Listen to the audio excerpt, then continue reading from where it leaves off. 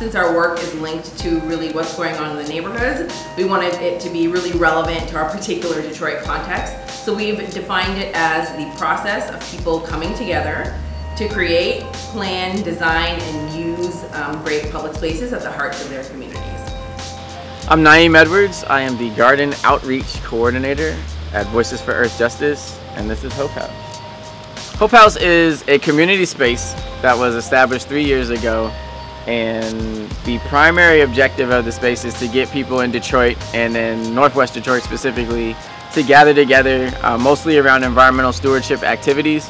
So to take care of the garden, to participate in compost, to plant native and ornamental plants, and also to just reconnect with nature and learn the names of different plants and animals.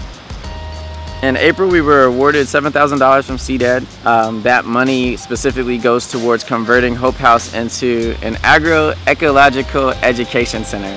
So in addition to cultivating native plants and vegetables in the space, we'll be teaching people in the neighborhood and people who come from anywhere how to learn how to do that, as well as the value of being able to grow your own food, sell your own food, access your own food, and support nature and biodiversity through growing food. My name is Rebecca Bucky Willis. Everyone calls me Bucky. We are inside of Keaton Park, which is a swamp park on the east side of Detroit in the Lindale Gardens neighborhood.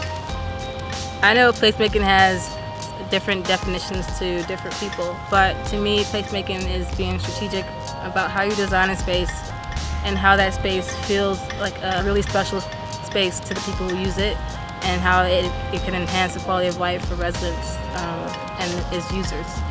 So Keaton Park is part of our placemaking project because it had been overgrown for at least 5 years, and the grass was like thigh high, and we saw a need for little kids to have this toddler park back. So we wanted to do something about it. So with the CDAD money, we were able to budget in money to repaint the equipment.